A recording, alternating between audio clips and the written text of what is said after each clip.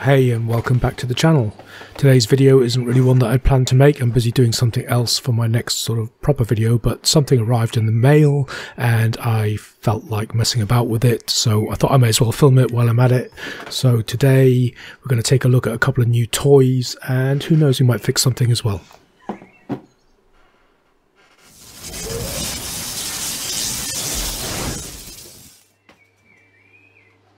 What's it all about, you may ask? Well, it all begins about 3 years ago when I first started getting back into computers, old computers that is, retro stuff, looking for things to buy on eBay, and I saw a really cheap motherboard, this particular one here. It happens to be a PC chips, the infamous PC chips who made crappy motherboards with fake cache chips, etc. This model is an M601 version 1.3. It looked like a steal to me, so I bought it, but when it arrived I realised why. As well as having some corrosion around where the barrel battery was, even though it had been removed, it hadn't been tidied up. The keyboard controller chip and the BIOS chip were missing. I kind of decided to put it on a shelf and forget about it at that point, and rediscovered it when I was recently building that 486 VLB that I made a video of recently. So that prompted me to go off to AliExpress and order one of these. So these things are generally quite expensive when you buy them on eBay, etc., but they're very cheap if you get them from AliExpress, and this is a TL866 2+ universal programmer for EPROMs and ROMs and such chip-like things.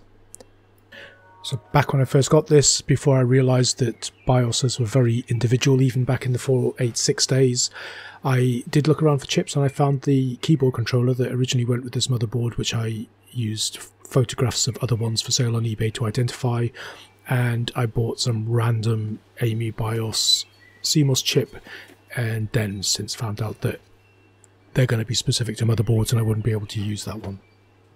As far as I understand it, previous to 486s, generally speaking, a 286 BIOS chip and a 386 BIOS chip would be interchangeable between boards, but when you got into sort of variations like VLB and such like, and all sorts of differences between various 486 boards, the BIOS chips became very much board specific. So the plan here is to use this machine to save the BIOS out of the original chip, and so at least I can post it somewhere, so should anybody be looking for the original BIOS that we've got here, I can save that to a bin file and stick it somewhere where people can access it. Then I'm going to wipe the thing clean, and I've managed to find the actual BIOS for this PC chip's motherboard, so I'm going to burn that onto this chip and hopefully we'll be able to bring the thing back to life. It's just a basic set, which is good enough for what I need right now. There's a cable in there for USB connection. It says to use that one specifically, but I think it's just because it's no USB 2 cable, and if you try anything else it might not work. And then there's another funky little connector cable which I think is for sort of makers doing crazy things with microcontrollers and stuff like that. There's a hefty amount of documentation online. I printed it out here so that I can easily reference it, because I am retro and I am old school and I like things on paper.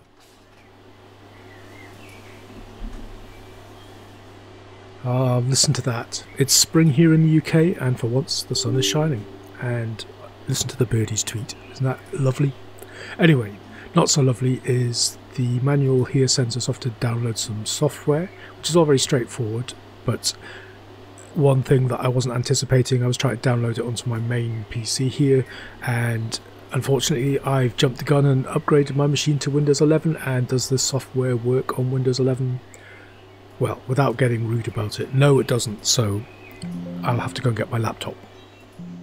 Okay, so this is now on a Windows 10 laptop instead of my main Windows 11 computer, and everything seems to be working fine here. The main issue with the Windows 11 was the drop down to select the IC, the type of package that you want to actually write to, just simply didn't work. You push the button and nothing happened, whereas here everything works and you can select the kind of chip that you want to use. When you first loaded this up, it asks you to update the firmware on the programmer. That all went fairly smoothly, so now we're in a position where we can drop that chip in there and see what's on it. First thing, let's get the thing hooked up with its USB cable. We have power. You need to identify what kind of chip it is you're writing to here so you can select it from that list. So you have to peel back the label of this AMI BIOS chip and we can see it's an M27C512 made by ST, I guess that is, ST in those white letters. So we can pop this into the programmer. It's easy. There's a little diagram on here telling you where the little notch goes, and it also tells you inside the software, so it's very hard to get the chips the wrong way around. So once that's in there, it's just a case of going back to the software, and it's as simple as hit the read button. So you hit the read button, it pops up, you can see our chip type is correct at the top there, and then you just click read. Once that's finished processing, you click back, and we should see that it's gone from having nothing listed against all those hexadecimal values to having something listed against all those hexadecimal values. So because I'm going to be writing to this chip, I need to wipe it, so I need to save this information out so that that BIOS is not lost into the realms of oblivion, so I can post it somewhere, so should anybody else need it, they can access it. And that's just as simple as hitting save, and it just choose a place, choose a format. Bin, I believe, is the standard for these things, so I'll just save that out to my hard drive and place it somewhere useful at another time. Okay, fast forward a couple of days. So what I found out was that this particular kind of chip cannot be erased. You can erase through the software, but the erase option is only available for chips that allow you to erase. Apparently it's held on the chip itself whether or not it has the capability of doing that. Chips that don't do that, you have to bathe them in ultraviolet light, like give them a suntan, in order to erase them. So I quickly went off to Amazon, probably spent a bit more money than I would have on AliExpress because I wanted it quickly, and bought one of these. So this is a UV light eprom eraser. Yeah, it took a while to get into it, but you can see it's just a basic little light strip. I guess it's quite high output UV light, and then you push a drawer shut underneath it with your chip in it and it fries it. It came with this rather lovely little set of instructions. Thank you for purchasing the product of Big Moon. I guess it's Big Moon because it shines so brightly. So basically there's a little bit of safety advice here saying, obviously if you want to leave the drawer open, don't stick your head in there because you'll go blind, etc, etc, and just be careful. Okay, with our new UV machine, we're all set to go. It's a pretty simple thing to operate. You just flick a switch to get power, and then you either set it to a timer or click it to on. They say sort of 6, 7, 8 minutes to clear one of these, so I'm just going to leave the timer off, just flick it to on, and just time it on my watch. So now we need to strip the label off the BIOS chip because there's a little window there that exposes the chip to the UV light, and peeling the AMI BIOS sticker off reveals another sticker, so you have to peel that off as well. And then there you can see the little window that's going to absorb this UV and hopefully wipe the chip clean. So let's pop it in the drawer and give it a few minutes and see what happens. So just like a cookery program where they have one that's already cooked in the oven with the wonders of video editing, here's one I did earlier. So let's get it out and let's pop it back into the reader and see if there's any information on it.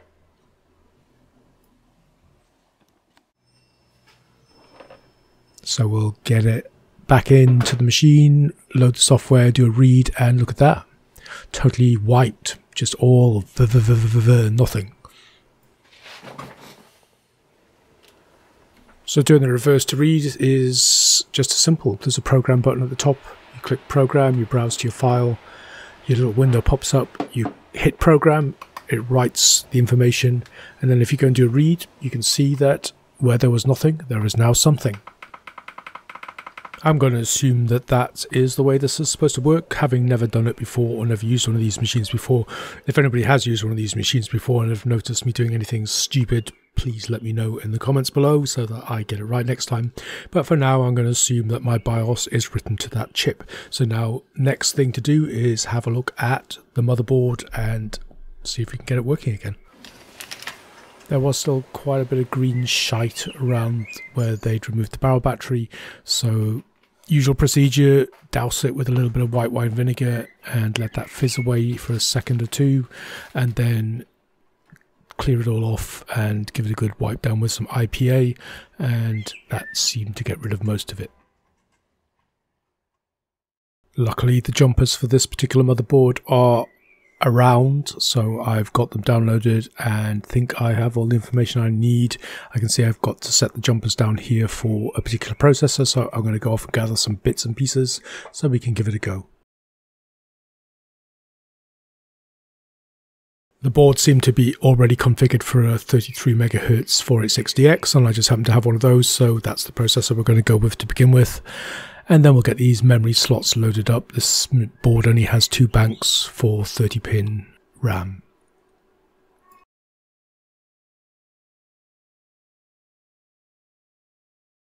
And then we may as well get the keyboard controller in place and also our presumably correctly newly formatted BIOS.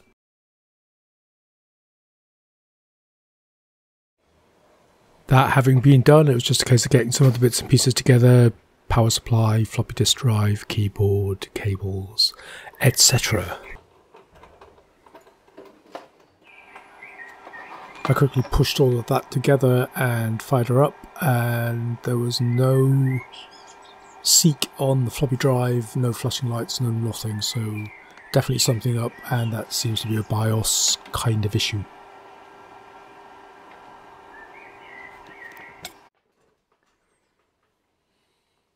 So I figured that if I'm not getting a floppy drive seek, I need something else for information, and I went and got my diagnostic card.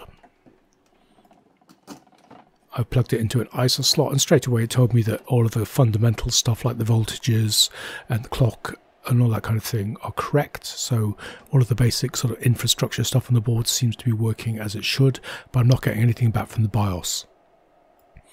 I persevered with this for quite a while, and I did actually see at one point a BIOS error code. Alas, I didn't catch it on camera. I don't know whether I forgot to press record, I was just too into what I was doing, but unfortunately nothing to show for that. But I can tell you the error code was 0001, and looking at documentation for various BIOSes, I couldn't find anything specific to whatever this crappy BIOS is on this PC chip's motherboard, but it means that the BIOS is trying to check the CPU. And I thought if that's failing with a 01 error message, maybe I've got the jumpers configured incorrectly. So I had a look at that motherboard information again, and there was some kind of discrepancies between what I was seeing on the website and what I can see on this board here. From what I can tell, basically there's 3 jumpers involved in setting up the CPU. There's one that says what type of CPU it is, and then there's another couple that configure the bus speed of the CPU. So one of those jumpers, J7 and J8, was potentially incorrect, but I couldn't find J8 on this motherboard anywhere. I found a jumper in the vicinity of J7 and J9, so I assumed that was J8, and just looking at it, I figured it was wrong. It should have been on pins 2 and 3, and it was on pins 1 and 2. I moved it to pins 1 and 2 and ran it again, and this time I did capture what I saw, and I did get an error message, and it was a hexadecimal error message, so I thought, awesome.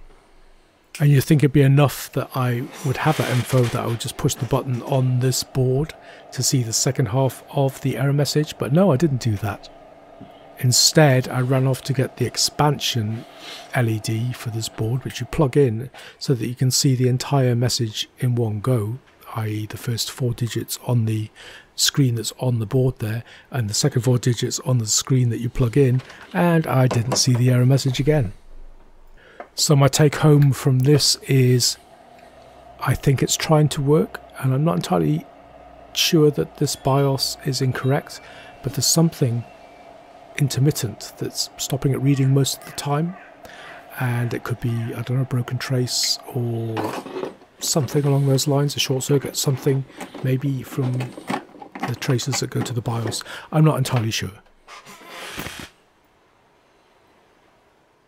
That pretty much wraps it up. I wasn't really expecting to get this board working, and I wasn't really going to spend much time on it, but I really just wanted to have a play with my new toys, and yeah, I think they're going to be super useful. Not so much the eraser, I had to buy that just because, well, I didn't know that you couldn't erase.